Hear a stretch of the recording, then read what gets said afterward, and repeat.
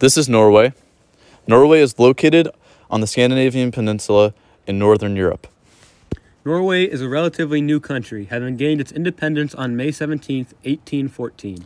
The Norwegian population exploded in the 19th century, nearly doubling by the end. Draft and Trade Acts of 1839 and 1842, respectively, gave women in Norway the right to provide and trade for themselves. This is important as it set a precedent for women's rights throughout the world and throughout Norway. In 1813, Swedish forces invaded Norway, the Battle of Leipzig. Norway was forced to surrender in January of 1814, the next year. Some Norwegian people rebelled and formed a constitution at the Norwegian Assembly.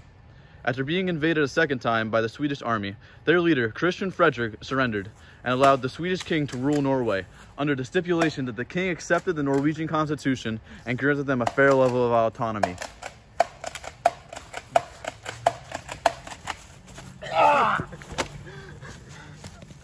Suck it, Norway! In 1816, the Bank of Norway was created to help combat the economic crisis left over from the war.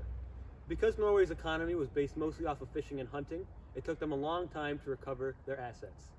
It was estimated that up to 90% of Norway's population survived off fishing-based profit alone. Pølse, the Norwegian equivalent to the hot dog, was one of the most popular food choices in the 19th century. It is estimated that at that time, each citizen ate about 100 hot dogs a year. To this day, the hot dog remains one of the most popular food choices in Norway. Towards the end of the 19th century in Norway, basic textile factories popped up throughout the country. These factories produced things such as clothing, iron, glass, bricks, beer, and many other things.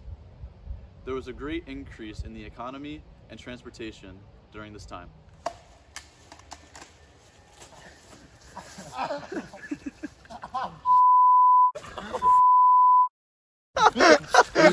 Ow!